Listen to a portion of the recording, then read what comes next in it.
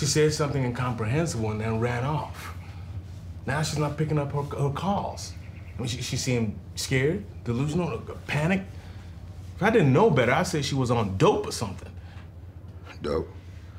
That's what the kids say now, they on dope. I'm not fucking around, Gary. I'm sorry, man. No more dope. apologies. You gotta stop making reasons to apologize, Jack, man. I'm Come sorry. on. Okay, man. That's not what I was gonna say. Look, I got a taste of it earlier. You know, she came in here accusing me of having something bad in a box under my bed, and she wouldn't say what she thought it was or why she thought it. In a box? Yeah. And then the police stopped by. Actually, when you pulled up, I thought you heard about it.